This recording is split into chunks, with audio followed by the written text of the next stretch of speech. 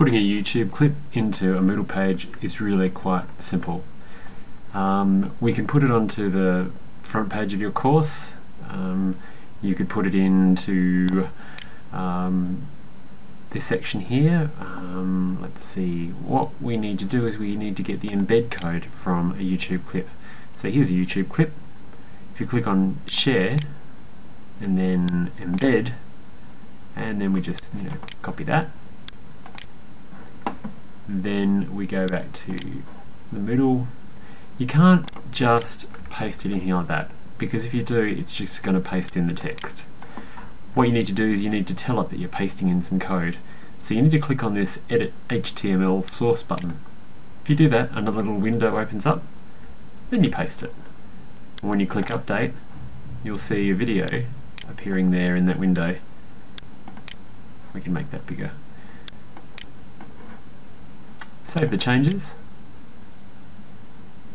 and if it doesn't appear the first time on your page, which is a little bug of Chrome, there it is. Now your page is quickly going to get cluttered up if you've got them sitting there in the summary of your topics, so you might be better off putting them into a page. So if we go add a resource, page, give it a name, we leave the description blank, and we do the same process down here in the page content. Click on the HTML button, paste in our code, update, and save. Return to course.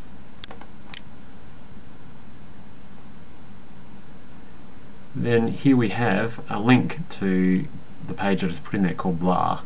I click on blah, there we have it, a separate page for it. Now, just having the video like that is one thing, but what you could also do is you could put some words with that video. I'll show you another useful button here. It's toggle full screen. Click on that just to make it full screen. I can type in something like watch the video and summarize in 3 sentences.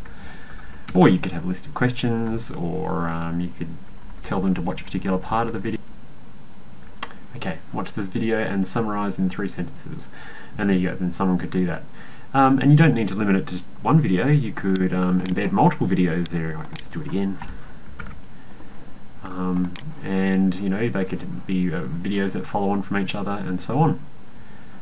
So I'll click back on toggle, and then I can save it or cancel. I'll just cancel for now because I don't really want all that stuff in there. But blah's there. I'm not really limited to YouTube clips. There's lots of other services online that will give you an embed code. So if I just go back in there again, toggle full screen, and I'll just type in blah so I can see where I am. There we go. Ooh, blah. I could also embed, for example, a PowerPoint.